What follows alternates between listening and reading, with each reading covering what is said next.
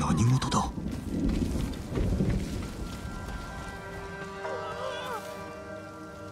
どうした？何があった？海が干上がっている。目を離しただけなのに。取り乱すな。俺が助けてやる。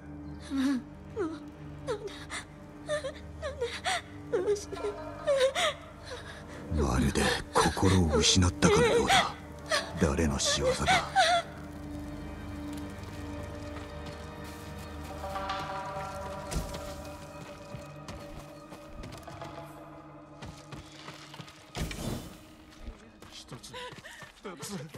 口を開かないで。何も聞きたくない。声が聞こえる。猛虎の足跡。奴ら民に何をした？あれが来る。そこら中にいるのに見えないのか。声が聞こえる。聞こえるだろう。猛虎の小屋。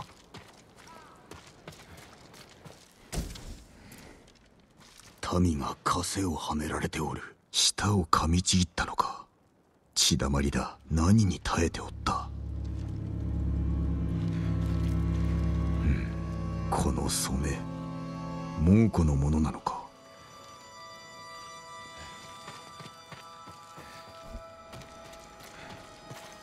これは勘床。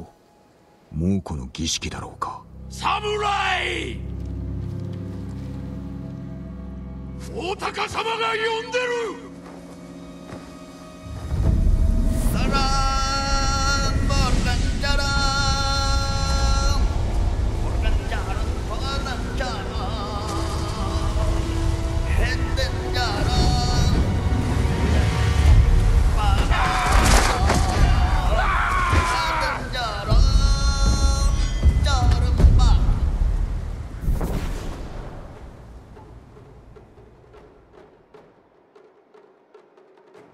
あの強で仲間を鼓舞しておる。新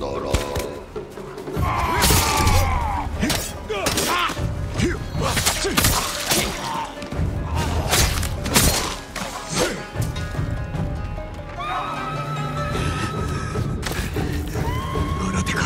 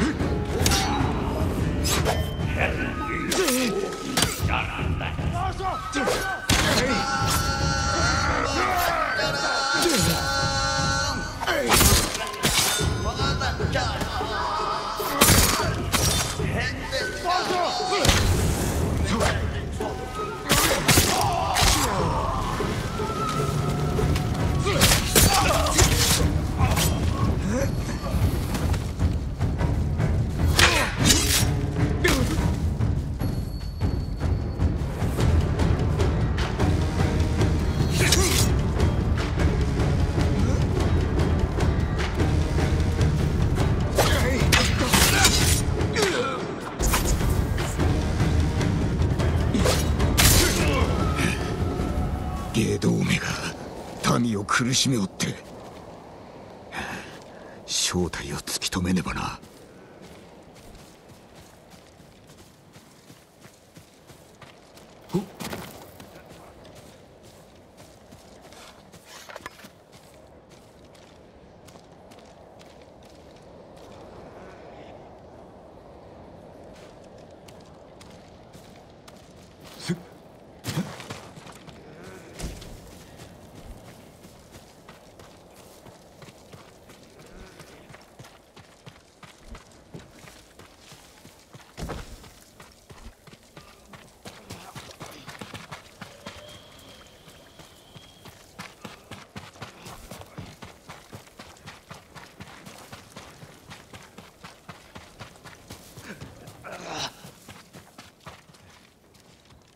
集落の者に何をした？大高様の呼び声を聞いた。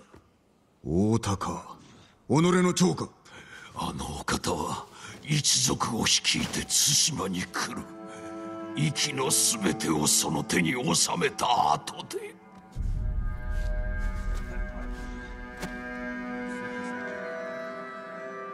こやつらあの息から。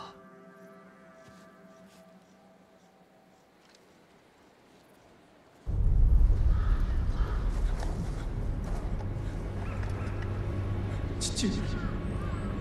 ジン、手を貸さんか。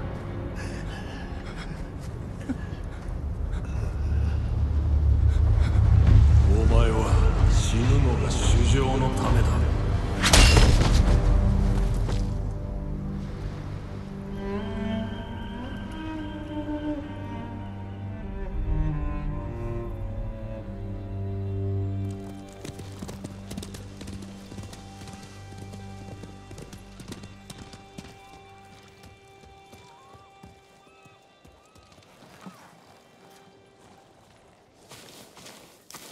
急いで駆けつけたけど、こりゃひどいね。病のようだが、果たして治るのかどうか。何があったの？わからん。見慣れぬ猛虎兵だった。こやつらの長は大高。対馬を攻めるつもりだ。心を蝕む病だろ。もし島中に広がったら。そうはさせん。大高を探すの。猛虎兵によると壱岐におるとか。海賊と罪人の島だ。侍は憎まれてる。そうだ。かつて父上が治めようとしたが、あの地で会えなくも。その後残党は引き上げ、そして今何者かに乗っ取られた。俺が正さねば。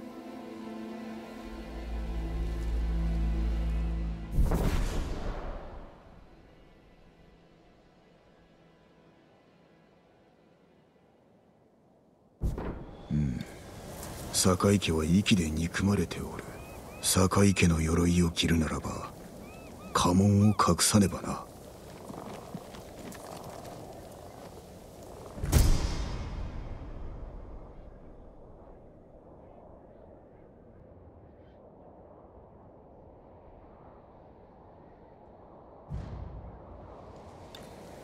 船が待ってる。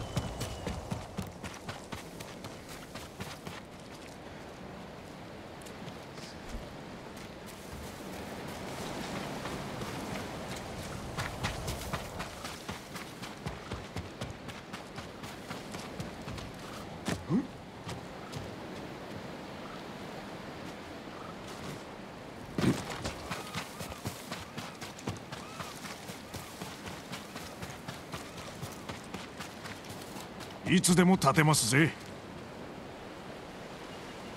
酒井様、よろしいんですかい？息はお侍を嫌っとりますよ。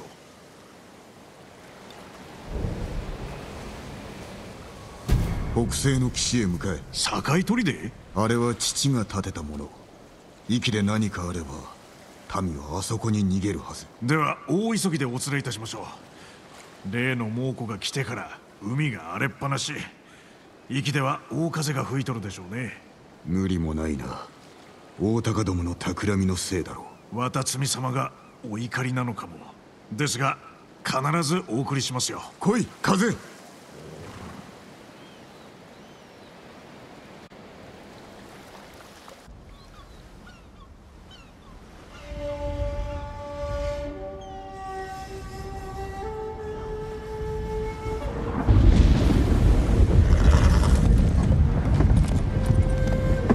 これはまずい。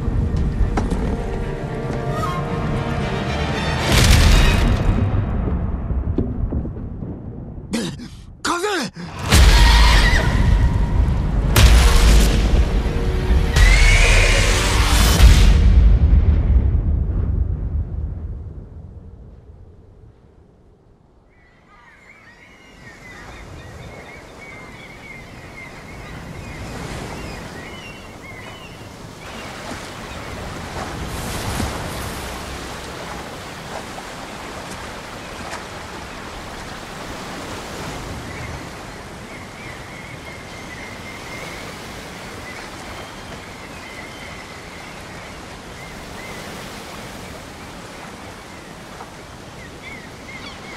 風。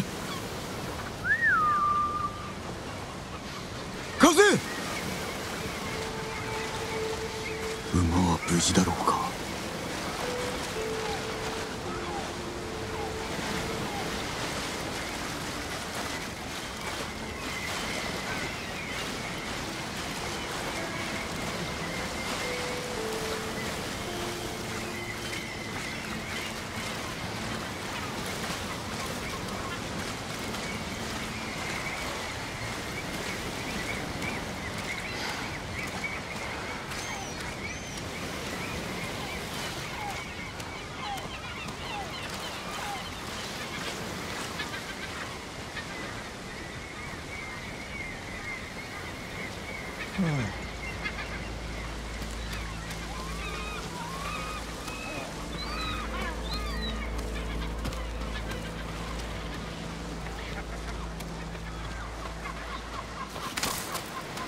着いたのか。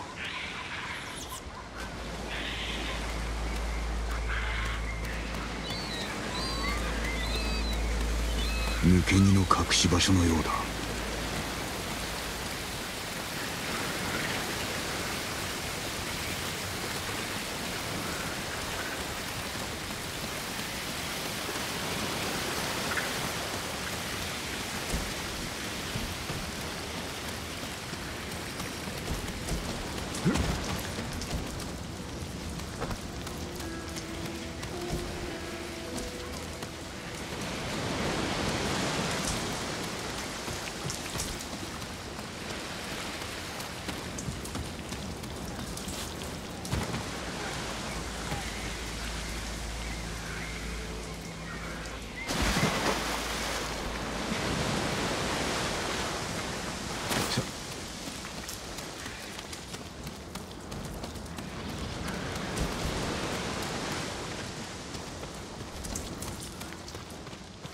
入り口はどこだ。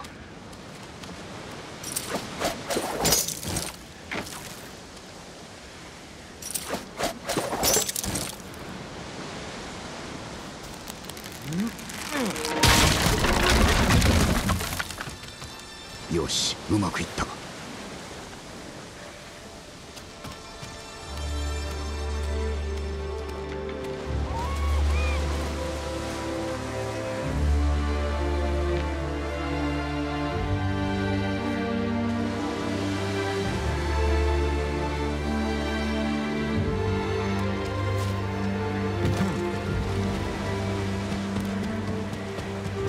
境砦は遠くない。誰かおらぬか調べねば。そして風、見つけてみせる。船が流れ着いていないか見に行ってみるか。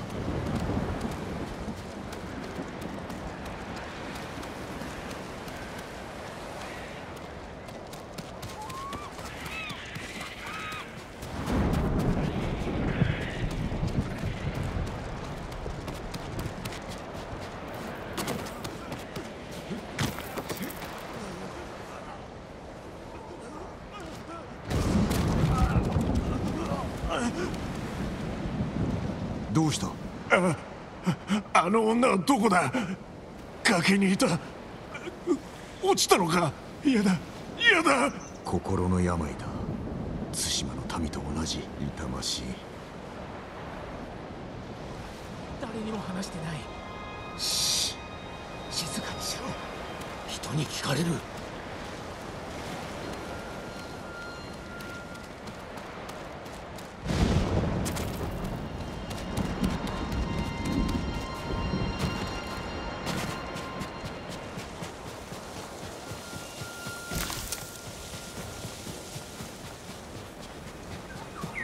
黄色のウグイスだ。あんな鳥は初めて見た。後を追ってみよう。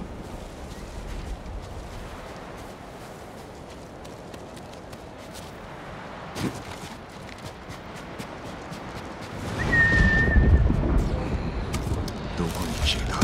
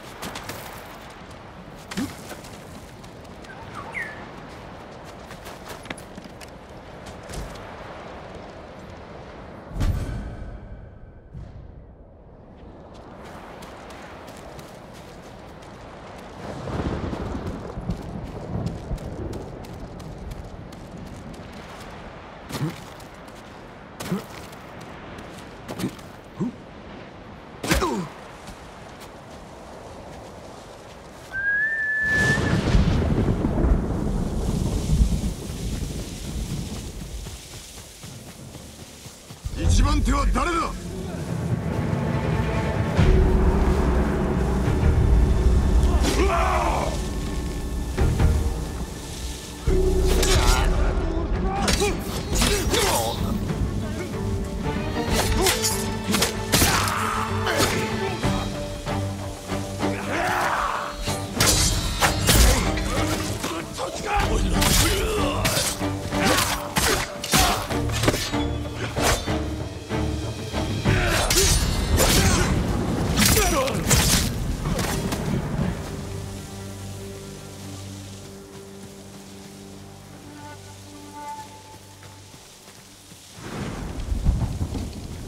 助けて。逃がしてやる。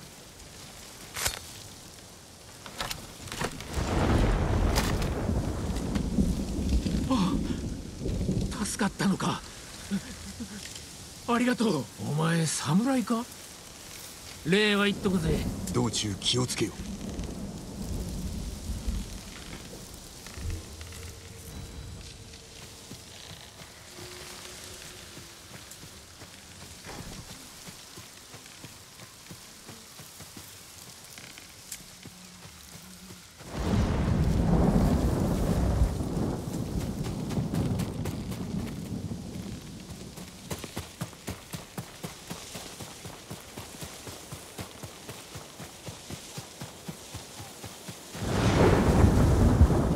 俺が乗った船だ。風！どこへ行ってしまった？水死したか。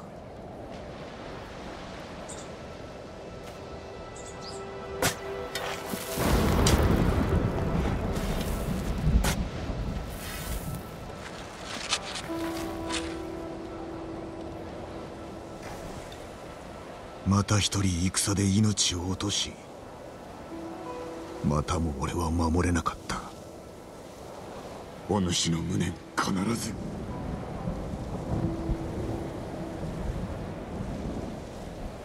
風。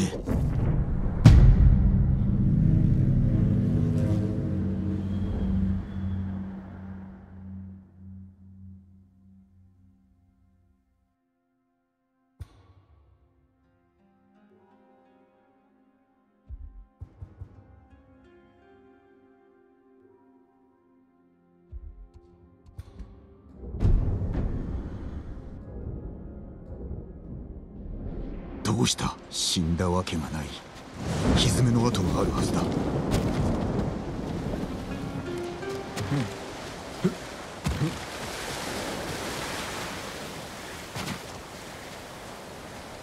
蹄を風のものだ。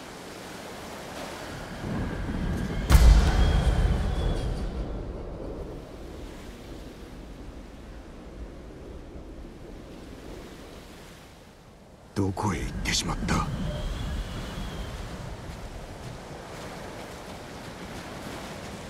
歩みによどみがない。無事のようだ。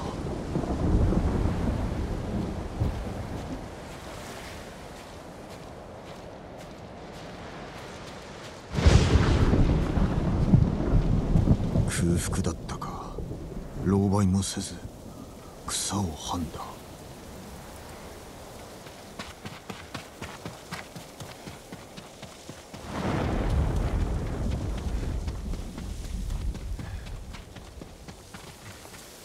倒れたか転げたか無事であろうな。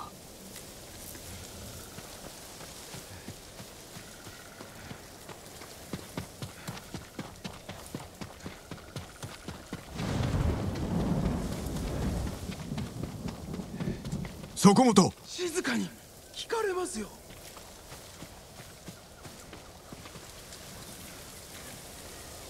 大高族に狙われているんです。もし捕まったら心を壊されてしまう。落ち着け。人はおらん。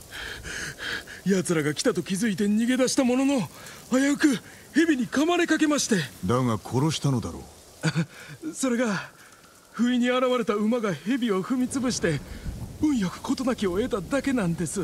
その馬どちらへ行った。猛虎を追って丘の方へ。助かった。馬を見つけたら礼をお伝えください。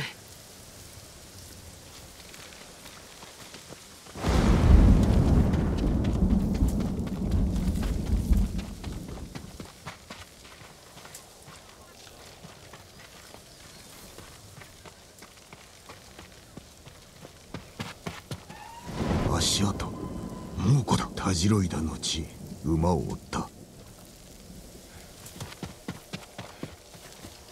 馬の蹴りで頭を割られておる。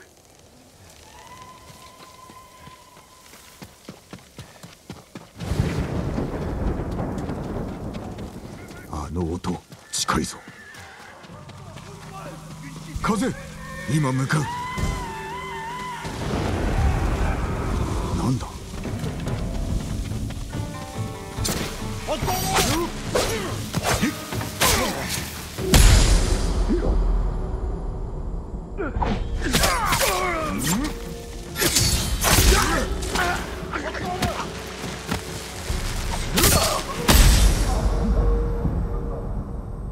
風、よくやった。いい子だ。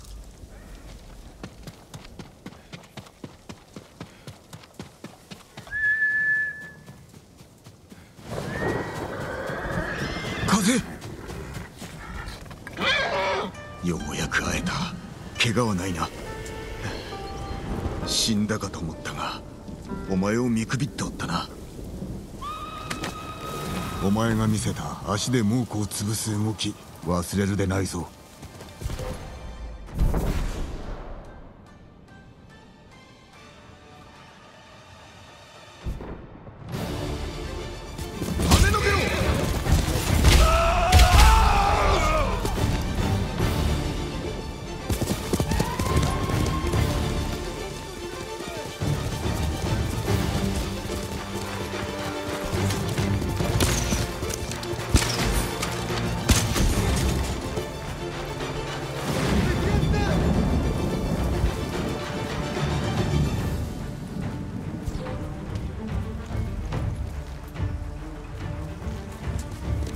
よし。お前がいてよかった。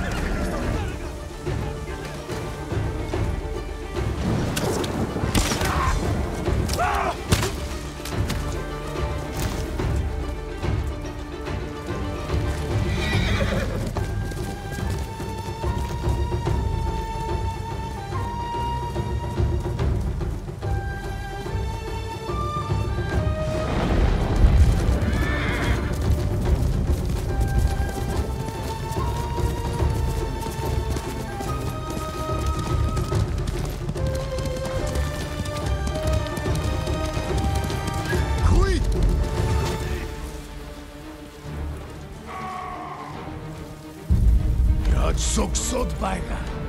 Surteyu.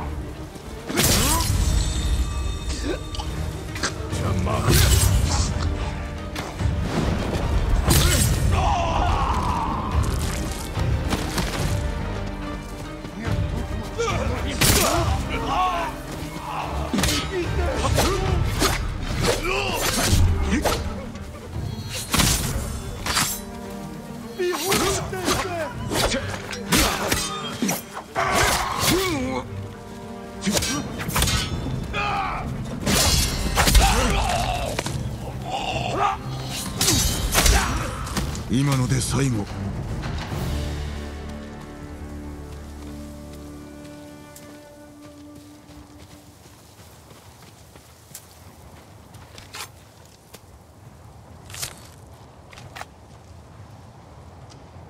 二度も命を救われました。礼はよい。馬に行ったのですが、ともあれおかげで助かりました。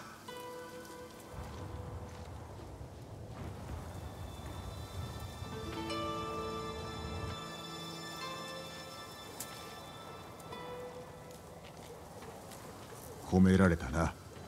行くぞ、共に息を救おう。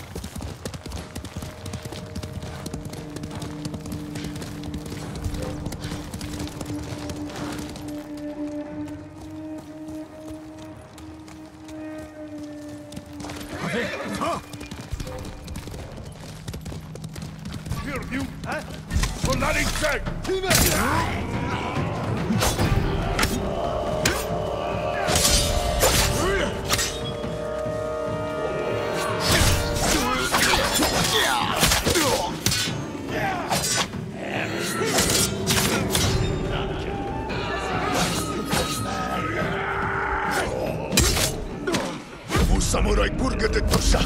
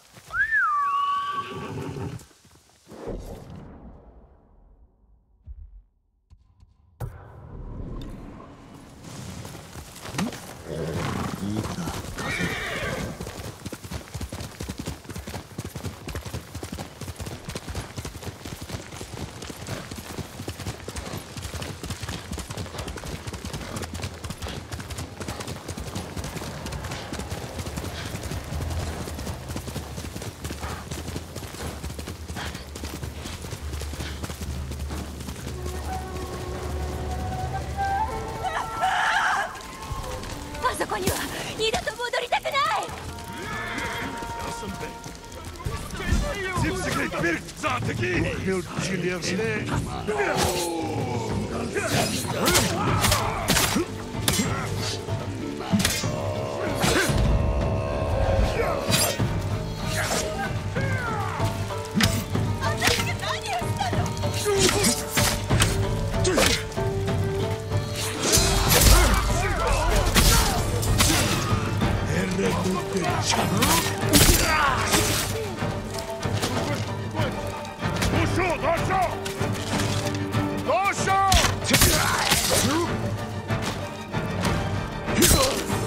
かったよ。あの砦には近づかない方がいい。境砦のこと。今や猛虎の巣さ。あいつら捕虜を狂わせてる。叫び声で眠れやしなかった。もう安全だ。どこかへ逃げろ。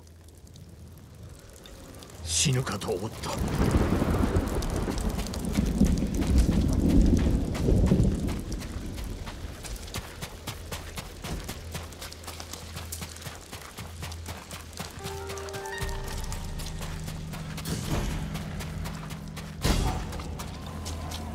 境砦、あの時のままだ。だがもうこの手に落ちたか。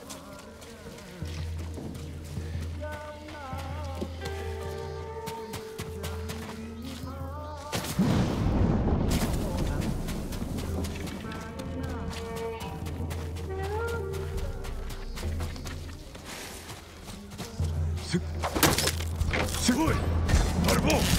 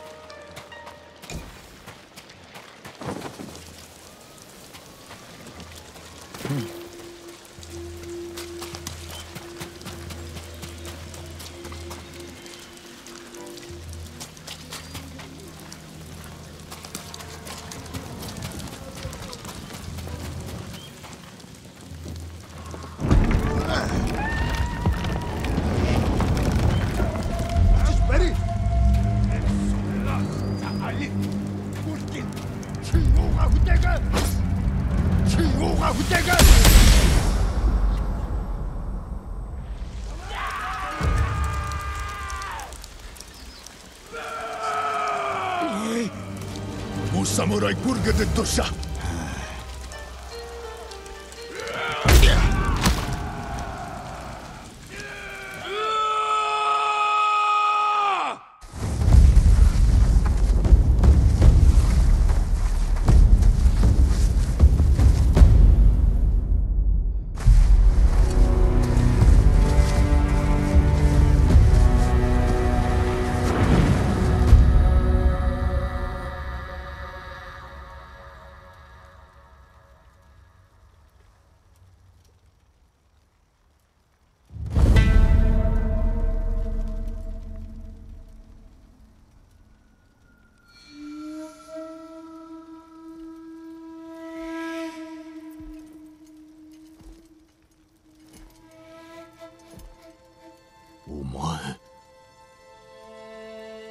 お前が太田か。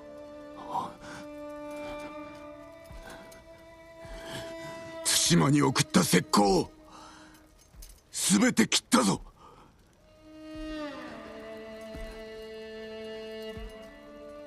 コトゥンハーンは死んだ。あやつの兵も敗れた。明日幾千もの武士が一気に集う手はずだ。下れ。命までは取らんぞ。苦しかったの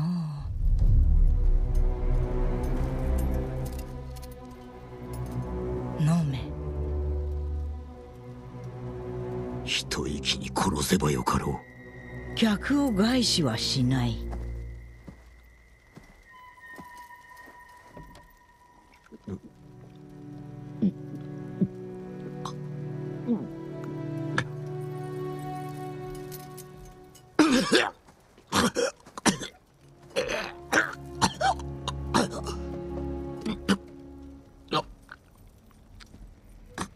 何を飲ませた。家電の霊薬。そう力むでない。まだ先は長い。決して潰れんぞ。とうに潰れておるではないか。さあ己の霊魂を地の底へ送ってやろう。己が先祖の裁きを受けるがよい。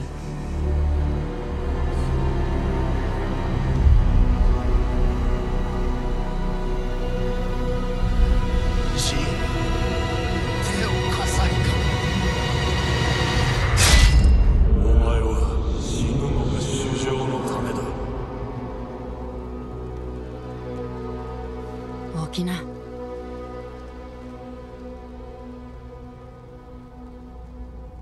言うな。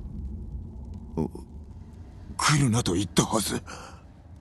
ちゃんと聞くと思ったの。そこらの船を借りたんだ。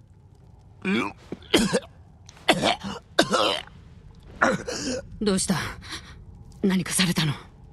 太田家族の長に飲まされたようだ。毒を。あいつらが戻る前にクスシを探そう。太刀はどこへやった？近くを探してみなよ。大高と猛虎兵はどこだ？さっき外に火をつけたんだ。あいつら調べに出た。さて行くぞ。こっち。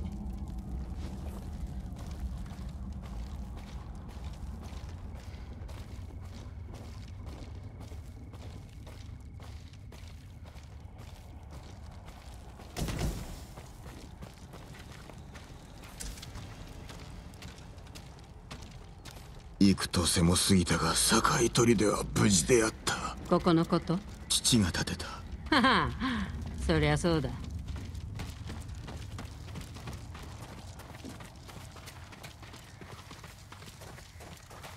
猛虎に抗ってる連中はいるのかね？どうであろうな。知らん。味方はいないってことか。ああ、堺家への恨みも深い。助けを得るのは難しいな。お父上のおかげ。この門開けるよ。他の侍はいつ着きそう？他の侍？誰にも伝えておらん。石川先生にさえ。父親はここで死んだの？いや、谷で不意をつかれた。あんたもいたんだね。こっち。どっち？この向こうに渓谷が。そこから逃げよう。なるほどね。先に行って。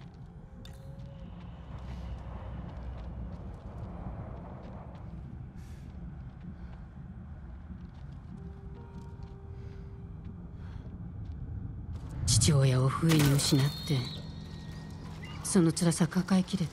時に辛く思う。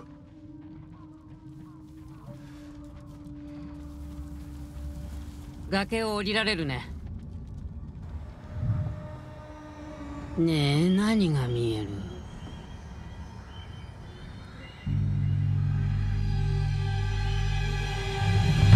なぜ手を貸さなかった？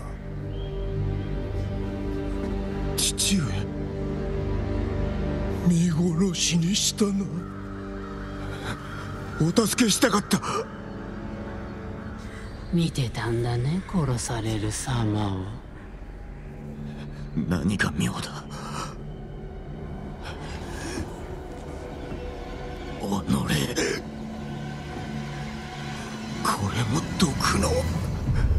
心の目は開いたか。この幻は始まりに過ぎぬ。我が助けなくては恐怖と苦痛の海に沈む。我が船頭を務めよう。内に秘めたる罪を清め生まれ変わるがよい。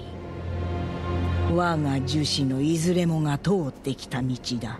そうして島を我らがものとし、己の父の意志を継ごう。息きの海賊を残らずなぶり殺せ。父の無念を晴らすのだ。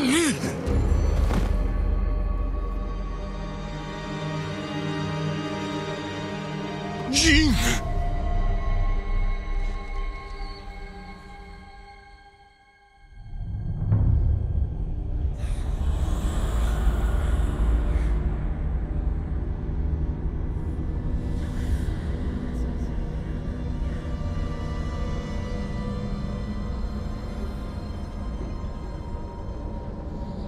ここはジン！どこにおる？父上！哀れなく父を亡くし魂がさまよっておる。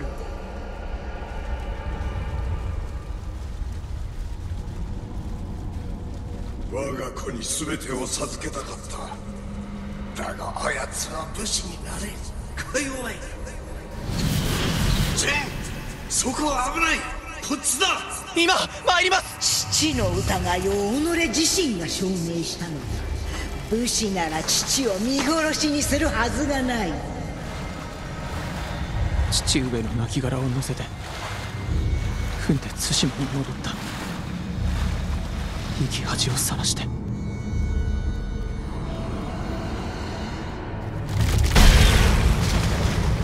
あやつはもろく弱い。戦で死ねば堺の家は耐えてしまう。父は己を連れたくはなかった。己がおるだけで家名が怪我されるからだ。嘘だ！ジン！急げ！お待ちを父上！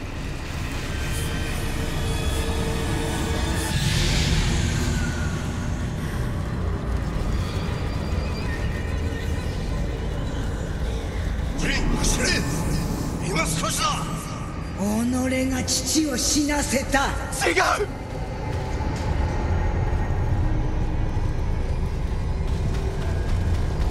お前は死ぬのが主情のためだ。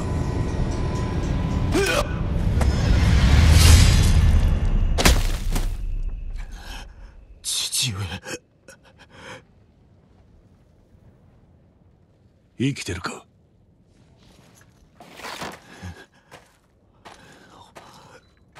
大高は近くにいる。一ひとまずここから離れるぞ。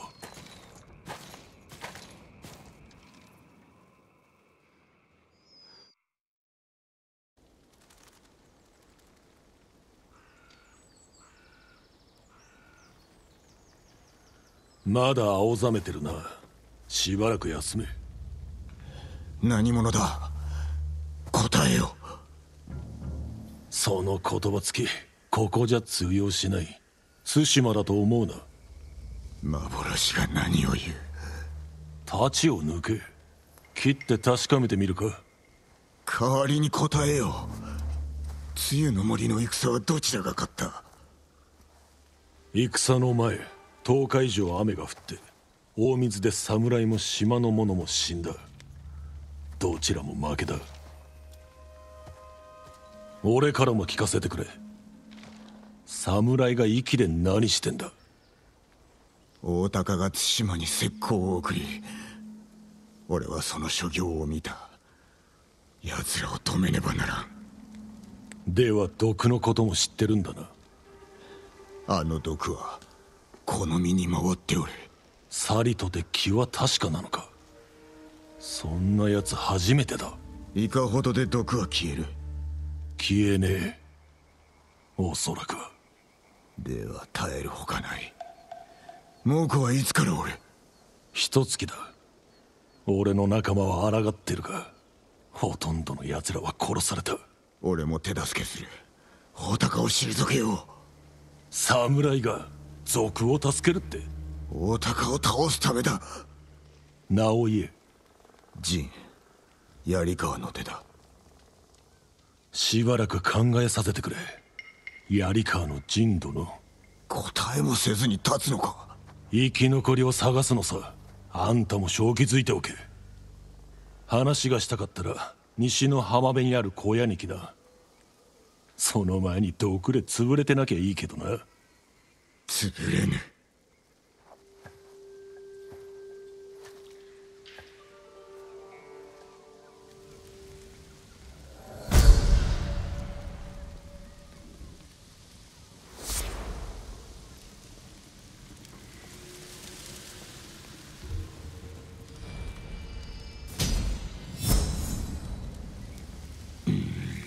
気を休めてから天蔵に会おう。